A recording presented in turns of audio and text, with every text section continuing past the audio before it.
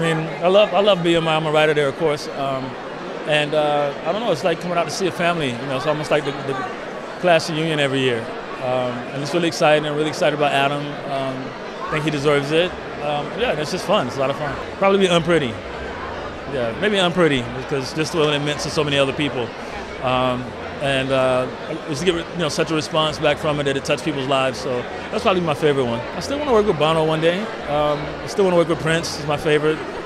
Other than that, I pretty much worked with everybody else. That's why I'm kind of like into developing new acts now. So we have some new acts for the future. But those are my top two.